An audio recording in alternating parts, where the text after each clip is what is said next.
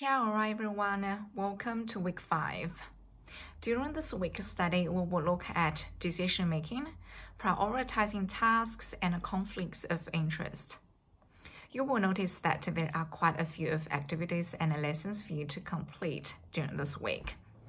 Activity 5.1 is a forum activity for you to share some ideas and reflection on decision makings and prioritizing tasks. Activity 5.2 is a video about how to prioritize tasks with different techniques. Activity 5.3 and 5.4 are about professional skills and ethical considerations during your professional practice. Activity 5.4 is a IAA video regarding how to manage conflicts of interest. Activity 5.5 is a forum activity for you to contribute to about conflicts of interest.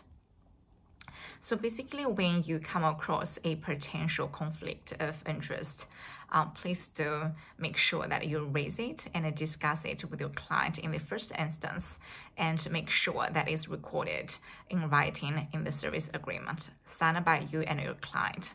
So this can avoid the future potential hassles. I think that's all for you to look at during this week, and there will be lots for you to share your thoughts on about. I look forward to reading all of your thoughts. Wish you all the best for week 5.